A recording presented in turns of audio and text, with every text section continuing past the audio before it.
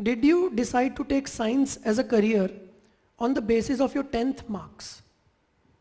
Oh my God, I'm taken back to those days again.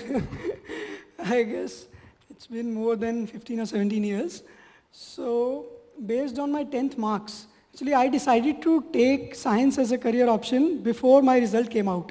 So I guess that clarifies the question a bit. So it was not based on my 10th marks. Actually 10th marks, I believe it's not a good parameter to judge someone, right?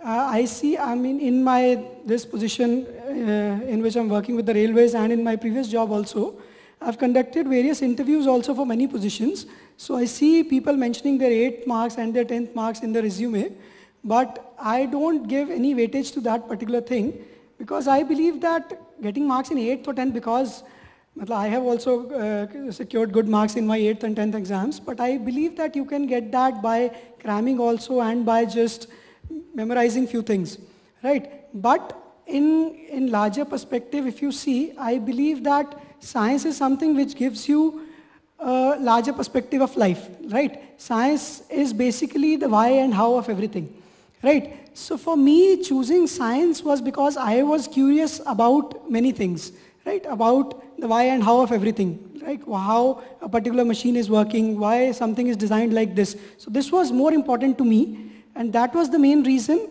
why I selected science, right? Not based on my 10th marks or not based on like why other people are selecting science or something like that. So it was about a larger perspective, and it was about a scientific and logical perspective to see things. So that was the main reason for selecting science. That's great, sir.